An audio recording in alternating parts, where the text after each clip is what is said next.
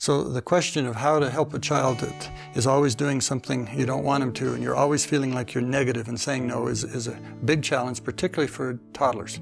And the important principle is to understand where they are developmentally with their speech and language development. Our assumption as adults is that when we talk to a kid that age, they understand us. The fact is they don't. Toddlers are at a stage where they're very concrete. They're understanding words like mama, dadda, doggie, very specific things. And abstract ideas like no, that's wrong, that's naughty, they don't get it yet. They may understand the tone of your voice, no, and it'll frighten them.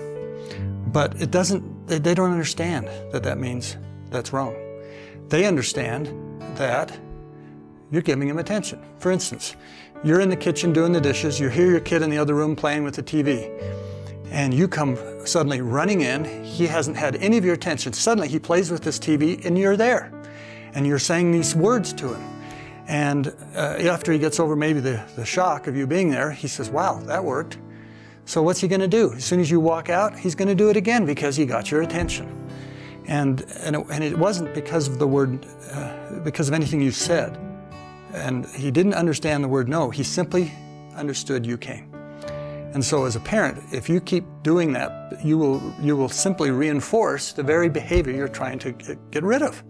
So the best thing to do is when you come running in and find a child doing something you don't want them to do, distract him.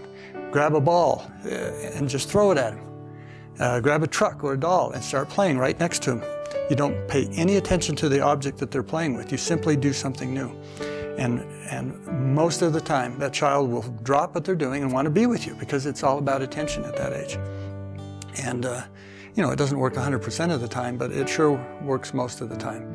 And then you've got a child who's not being reinforced for playing with the bad things. I mean, when you leave the room, he's not going to go back to it because that's not what he got attention for. He got attention for the object. And so if you kind of understand the developmental stage that kids are in, discipline makes a lot more sense.